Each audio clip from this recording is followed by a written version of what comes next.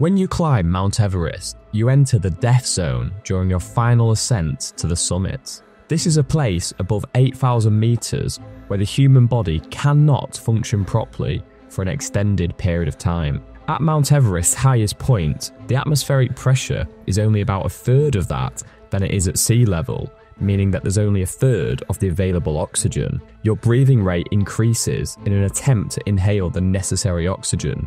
If you don't properly acclimatize, you may experience one of the following: high-altitude pulmonary edema when fluid begins to leak into your lungs, high-altitude cerebral edema where your brain begins to swell as it has insufficient oxygen flow, or high-altitude psychosis where you may wander off the path, remove pieces of clothing, or forget to clip yourself into a rope.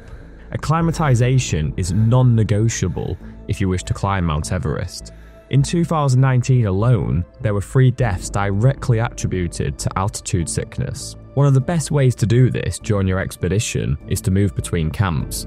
Climbers will often move up and down between lower camps such as Camp 1 and Camp 2, allowing their body to adapt to the altitude. The thing is though, this is just one aspect of Mount Everest which is trying to kill you.